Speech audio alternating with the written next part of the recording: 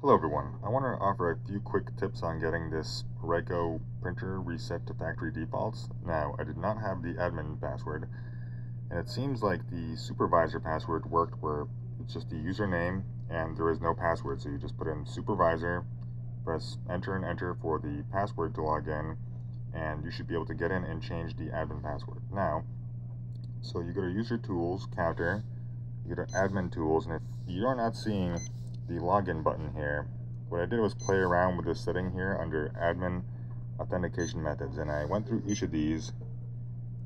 This is what I put here, and afterwards, when I press back, there would be a login button here. And obviously at first I tried to log in as the admin, and this would not work as I didn't have the password.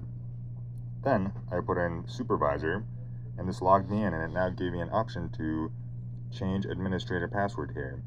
So after this, I simply clicked here, I put change, and I just left the password blank. I went back, you can see here under login.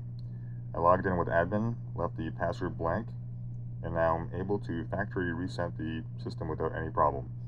So that's how you get the login to pop up. I spent quite a long time trying to figure out why this login was not here, and it simply is due to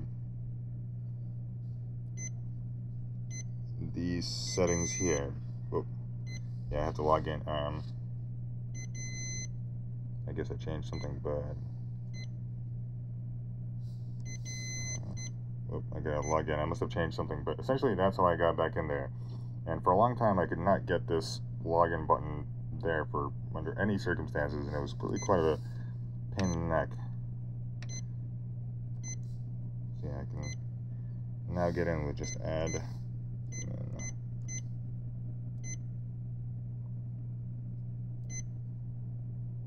There we go. So yeah, hopefully that helps you, but yeah, this was a bit of a pain to get reset, and if you do not have access to the supervisor password, I'm not 100% certain how this will work, but if someone figures this out, if you could let me know, that would be a big help, as luckily my supervisor password was blank, but I'm not sure what to do here if it was not. So yeah, those are my 2 cents.